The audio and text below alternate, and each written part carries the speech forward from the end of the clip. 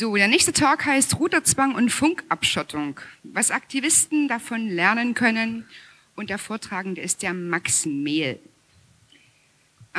Ich weiß nicht, also mir ist es vor ein paar Jahren noch passiert, da wollte ich einen neuen Router anschließen zu Hause und habe dann bei meinem Provider angerufen, habe gesagt, hier, ich habe einen neuen Router, ich würde den gerne anschließen. Ja, da muss ich Sie mal weiter verbinden. Es hat dann eine ganze Weile gedauert, es waren auch mehrere Anrufe notwendig, um dann irgendwann mal da entsprechend konfigurieren zu können, dass ich einen anderen Router anschließen möchte.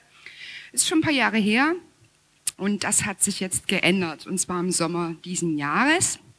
Das ist einigen sehr engagierten Aktivisten zu verdanken, die sich da sehr ins Zeug gelegt haben, um das zu ändern. Und das ist toll, dass ihnen das gelungen ist. Und wir müssten bei vielen anderen Sachen... Right. Welcome to the English translation of this talk, Compulsory Routers and Radio Lockdown. And Mehl, who has been an activist in this field for a long time, is here to tell us about what that is and what activists can learn. He is a political scientist and works for the Free Software Foundation Europe and lives in the German town of Münster at the moment. And your translators are Sebastian and Neoblast.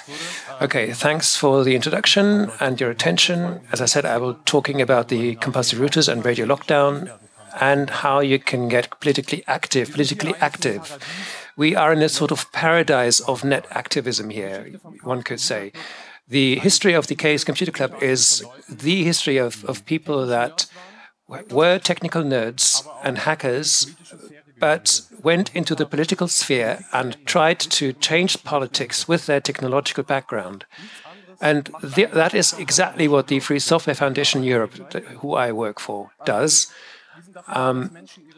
We are here to let people to be able to control their technology, because in too many cases, technology controls us. And we have a lot to do with politics in that regard, of course. And I will be talking about two political, problems that have accompanied me for a long time and are still there. And I will tell you that it's not that hard to get active politically. Of course, these are big topics, one of them even an EU topic, but there are so many political problems that exist. You just have to look towards the next community, municipalities that use so much proprietary software, problems that we as half knowledgeable technological people notice immediately. And I would like to encourage you to get active yourselves. And in the second half of my talk, after I've talked about the compulsory routers for a while, to get us all on the same level, as it were, I'd like to talk about what I took away from this. I'm not an absolute political professional now. I haven't had decades of political experience, but I've taken quite a lot of things away, things that I think could be used for any kind of activism and campaigning. This is about how to prepare best if you've identified a topic. How do I form alliances? How do I find allies? And how do I communicate my issue to the public? What can be done? We only have 30 minutes, so it will not go into so much depth, but I hope you'll take something away anyway. And now, at the end, I will talk about a few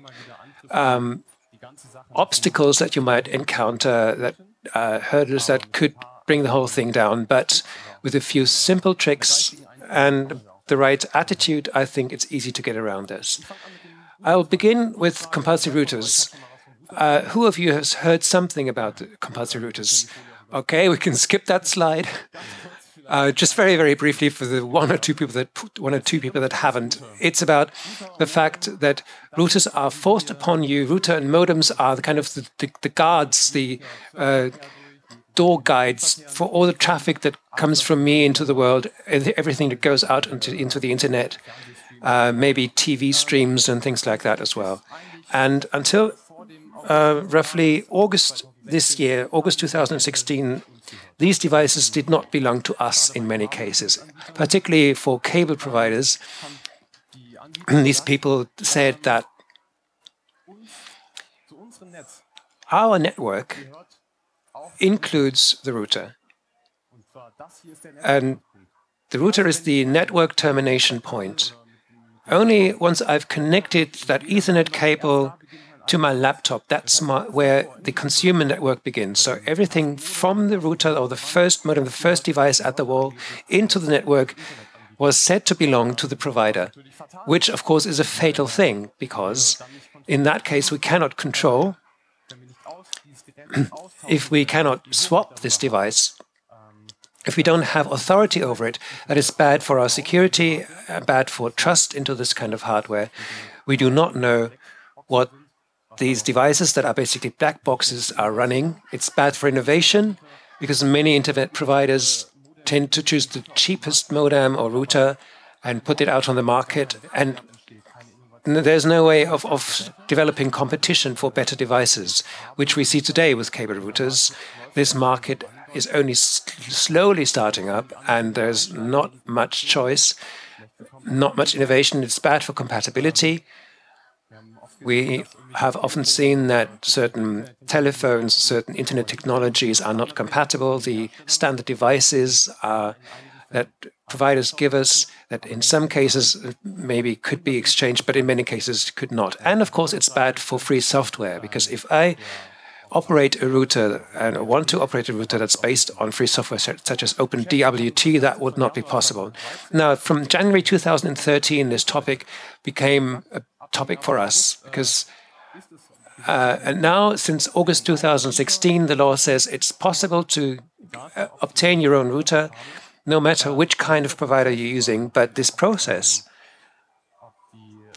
the fact whether these providers actually go along with that new law, that is something that still keeps us busy today. Having a good law, which fortunately happened, is not enough. You have to see how the implementation works of the law. Right. Next issue. Again, the standard question for the statistics. Who of you has heard something about radio lockdown? That's significantly fewer people. Now, in my opinion, this is actually worse. This is an EU directive with the elegant name 2014/43/EU. Now, this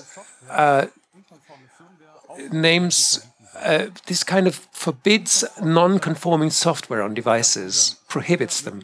Now, that means software that possibly would not match with the existing broadcast regulations, sort of signal strength technologies that certain broadcast devices have to contain. So producers have to, as soon as the directive is in force, as soon as manufacturers actually have to apply this new law, which will be in next summer, July, it says, they would basically have to check each firmware for conformity. And if a firmware is not found to be conforming, or if it's unknown whether it's conforming, they have to ensure that this firmware cannot be loaded onto a device. We're talking about any kind of broadcasting device, any device that can receive or send radio signals, not just routers, therefore, but also smartphones, Wi-Fi chips in laptops, GPS receivers.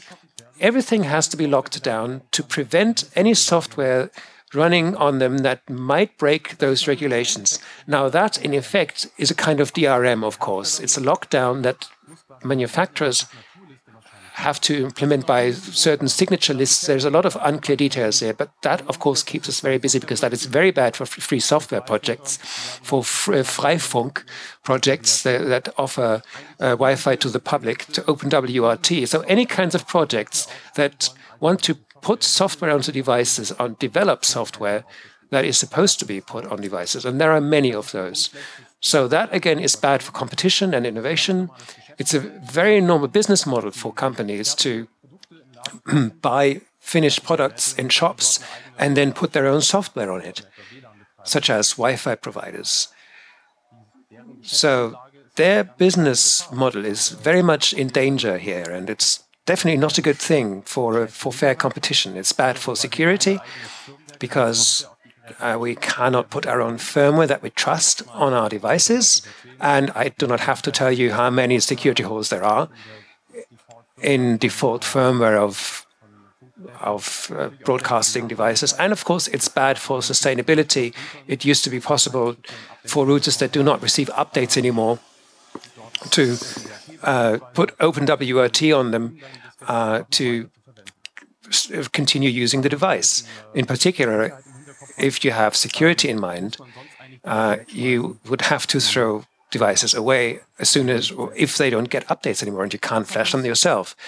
So that has been something to deal with since the autumn of 2015, although the directive was actually passed in 2014, but for a long time it unfortunately wasn't noticed, and this will be keeping us busy for a few years to come.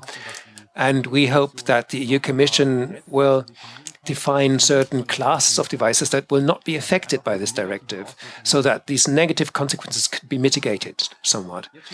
So I will now, as I said, I will be going through some small tricks that I have acquired that are about getting active politically, not just applicable to large projects such as radio lockdown and compulsory routers, but also for smaller projects and activities. For example, if you in your municipality want to push free software because you see that huge amounts of money are being spent on non-free software, on restrictive contracts, and you want to get active, you may be able to think of thousands of other examples where you are very clear that politically something has to be done.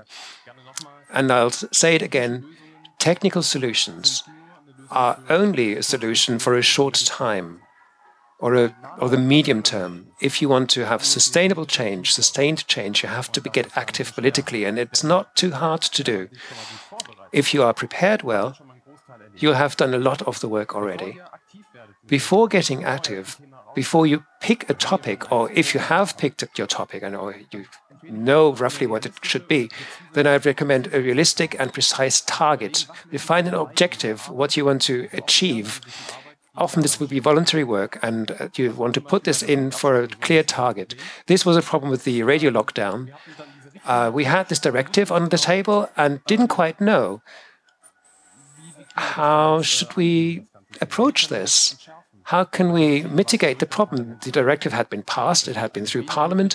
There's not much to do realistically to reverse the whole directive. So then you start looking for precise ways of twisting things a bit, and that's important to say, do not define unrealistic targets and believe you can change the whole world tomorrow. Have a small targets that can change as well. Very important. It sounds trivial, but it's very important. Collect information and maintain that information well and process it well. That's what we did with the compulsory routers and the radio lockdown. The knowledge that we acquired over hours of looking at complex technological issues, we were thinking about presenting that. We had the FSFE website, of course, that was an obvious place. But if you get active, start a blog, set up a wiki for the organizations that want to work on this.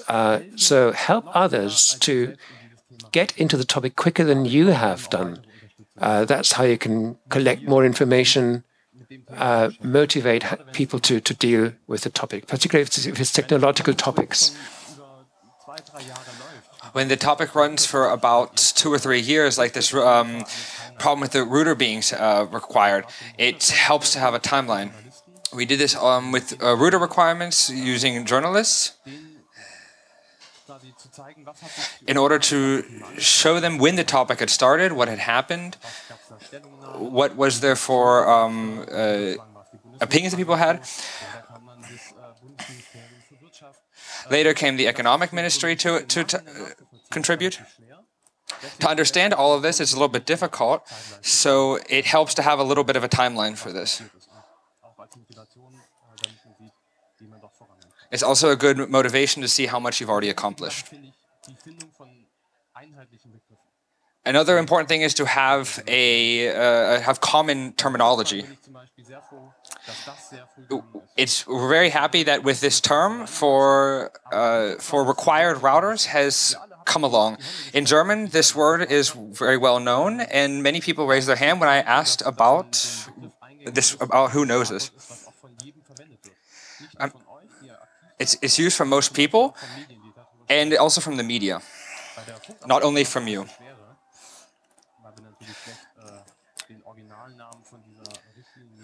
It's a little bit more difficult with the directive because it's coming from the EU. In English, we call it radio lockdown, but in German, it's a little bit more difficult because you want to try to bring it over across different languages, and sometimes it can be a little bit difficult. If you want to become active, try to find some sort of slogan or term you can use to describe these things.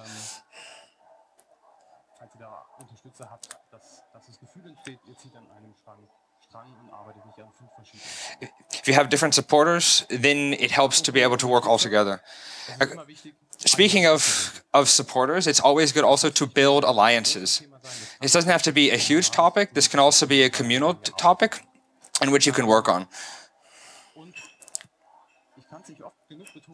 I can't say it enough. Look over the table and look for uncommon agents, uncommon members. For example, on the Congress, we won't probably do much with companies, although they might also find the political situation not very good for their company.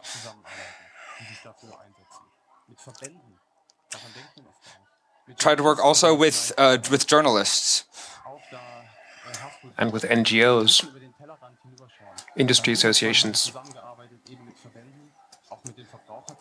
We work with associations with consumer protection people when it was about compulsory routers, but also radio lockdown. We worked with individual companies whose complete existence was threatened by this. And it helps then to form new networks. Communication networks are important. We use mailing lists, but many activists prefer something like Slack or IRC channels or whatever. So if you have a few people that you work with, find ways of activating many people in a very short time. So consider whatever you are working at, find a unique, a single communication channel. It's important to give yourselves feedback or each other, and ask for feedback too. For example, if you write a blog entry about the topic that you are busy with,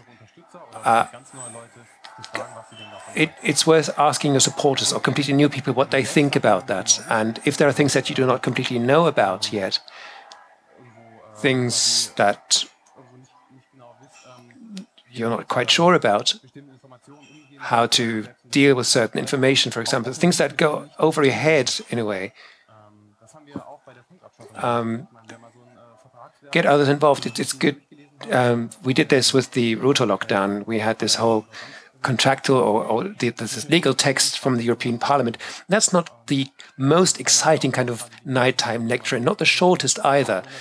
So it's legalese, basically, and of course, I'm not a great expert on this. I had to ask people and ask, what does this mean? So there are still things that are unclear to us about the way such a directive should be interpreted, and work with it in an offensive or proactive way and say, this is clear to us already, but this I don't quite understand yet, and turn this into a kind of critique if that's appropriate.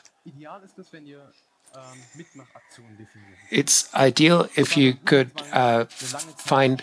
get others involved in actions. It was quite difficult with the router lockdown, the radio lockdown directive. It was hard to find people who we could tell what to do, because de facto the law existed. We were dealing with the Federal Network Agency in Germany, and about compulsory routers, it was very hard to define what people could do.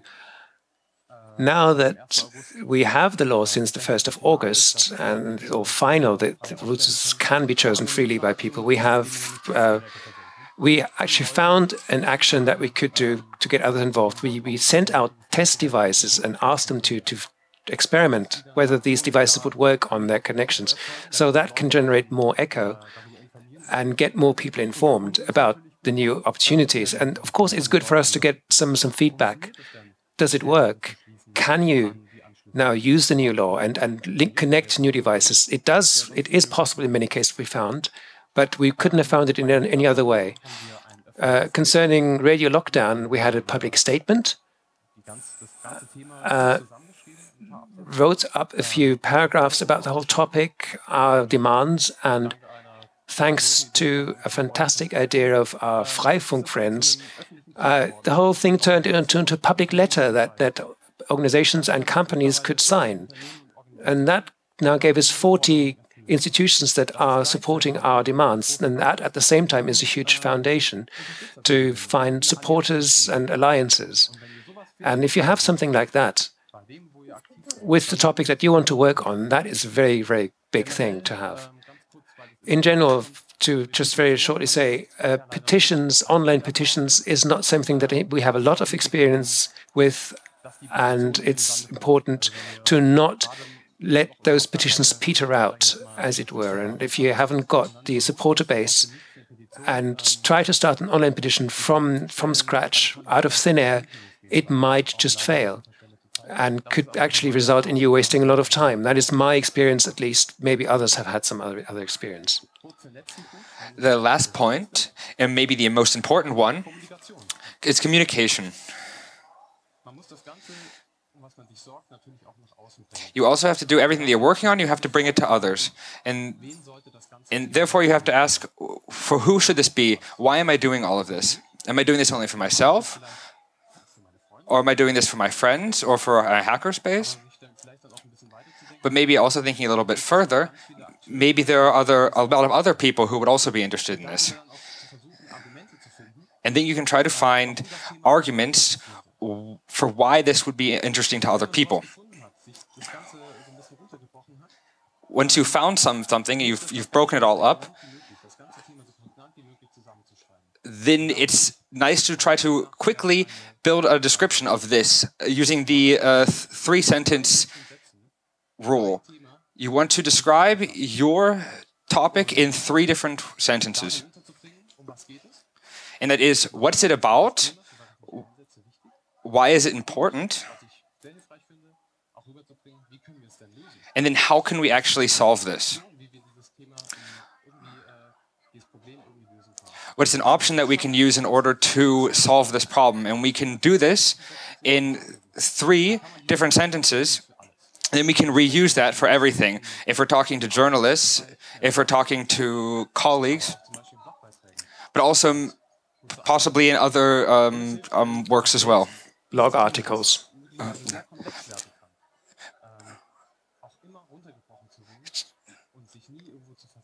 So even if the things get very complex, you can always see it broken down into these 3 sentences. And particularly if you want to talk to journalists, as I said, this can be the local journalists from the small paper have an interesting story to tell them.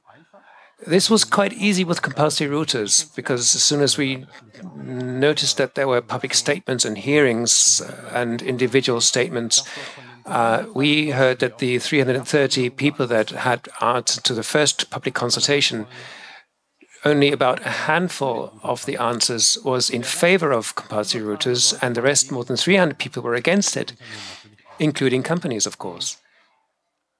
That means that the story was quite simple to tell. All citizens are basically against compulsory routers. Most companies are, and only a very small handful, such as the internet providers and network operators, are in favor of it. Now, this is, of course, a fantastic David against Goliath story, and if you have something like that, it's a very good introduction to give to journalists, a good hook for them to use, and that motivates you. And in this way, you can keep giving updates and keep the whole issue going. Now, praise and critique is very important. Praise is underrated. When it came to the Compulsory Routers, the economic ministry, the federal ministry in Germany, which took away leadership of the whole dossier away from the network agency, probably they weren't happy with the publications they had made, and they then drafted a law which was surprisingly good. We were wondering ourselves how this kind of full U-turn could have taken place, because what the network agency had written had been quite disappointing, and that we praised, not overwhelmingly, but it's important not to forget to sometimes give praise to politicians, to authorities, administrations, do critique as well, of course, but that's more easy to do for activists. And last but not least, get out of the filter bubble, the one that you build yourselves. This year is a huge filter bubble. I can tell you 90% of the people, 100% of the people are against compulsory routers and radio lockdown. I couldn't say from the people in this room. But what about the rest, the 99.9% of the general population? Keep trying to find new actors, new agents. I've been overrunning slightly, but just briefly to go to the obstacles. What can happen? Something that will probably happen is that you are suffering from information overload. And what, of course, helps there is to find partners as early as possible that you can work with. Or, if necessary, kind of reduce the topic. You can't always cover everything. You can't always achieve everything. So pick a particular aspect and keep working on that. And maybe then extend from that later if you have more resources. What can also happen is that there is no interest, that there is indifference in the public. The router thing was kind of slow at first. Well, routers, yeah, everyone has router, but who knows really what they are? Large parts of the population don't. And what helps there is to link it to another topic, what was very good was the whole Snowden affair that then came up, where the security aspect could be linked. If you have free software in public administration that you want to support, you could talk about tax squandering, tax money being squandered, taxpayers' money, and if there is progress, particular progress, positive progress, interest can quickly increase. For a long time, there was hardly anything. The expert press were publishing things. But then towards August, we had Süddeutsche Zeit, Computer Bild, so large general and large computer papers, more or less every important paper. So you wouldn't believe how quickly things can get going. And what can also happen is that there are phases of boredom that cannot be avoided. You can kind of bridge them by working on something else and maybe do some preparation work. The radio lockdown thing, there was not a lot that could be done for a long time. We were kind of in midair, not quite knowing where to go. But then things can take a turn very quickly. Talking of radio lockdown, there have been a few opportunities that have shown up. We will probably be able to join the working group or the expert group for the Commission, the EU Commission, and the whole thing has got momentum again. And I hope that we can pick up on that and make it stronger. So keep going and know that these things can happen. We haven't got too much time for discussion, but please go to the FSFE assembly, which I think is on the first floor. And at 19:30, just after this, there will be a session on radio lockdown where we will try to bring as many organizations in as we can, organizations that want to work on this, kind of working meeting. Tomorrow, then, there'll be a follow-up to this, to that meeting. Community Wi-Fi's Unite at 19 hours, 7 p.m. And also very nice, a lightning talk from a scientific working group at the Technical University of Darmstadt, whom I had not heard about at all. They are holding a lightning talk about the same topic, and they'll be saying why this is very bad from a scientific point of view. So again, I'll invite you to be there. I'll go there myself. Thanks for your attention.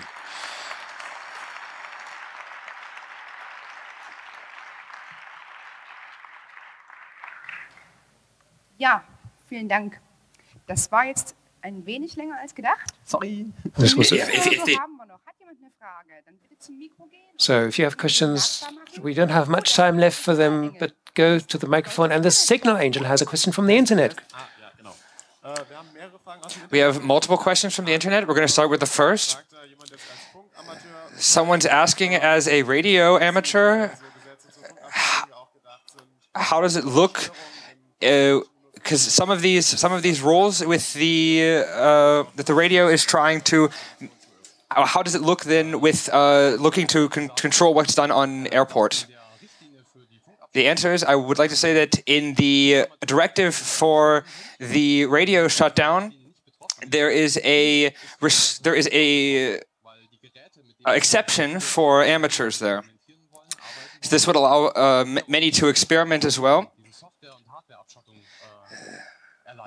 So devices that are suffering from this lockdown, of course, will make it harder for radio amateurs to get good hardware. And our position, of course, is that that is a very bad thing, and we want to have as many exceptions from that directive as we possibly can. Another question. Okay, I will be the person holding the lightning talk tomorrow about the scientific initiative, and I would like to add, it's not just about why it's bad for science, for scientists, but also what we can do. And we have a common statement that we prepared, and we are looking for scientific groups that want to work on devices of all kinds and would like to be able to continue working. So if you are in a scientific working on this with a scientific background, come to that lightning talk or talk to me or go to the Chaoswelle assembly, which is where our pamphlets are. Okay, so if someone is doing scientific work, please approach this young man. Okay, Signal Angel is showing up again with the last question. Someone asks about the legal situation, about dongles on devices. How is that compatible with property law? Good question. Property law is, as I said, I'm not a legal expert, but I don't think it's a huge obstacle because the devices are not being given dongles in retrospect. These are devices that are sold with dongles. So if I buy a device like this, and I know that a restriction like this is in force on the device, then legally it's probably not a problem because I knew this when I bought it. The lockdown isn't brought in at a later stage, which doesn't make the whole thing much better.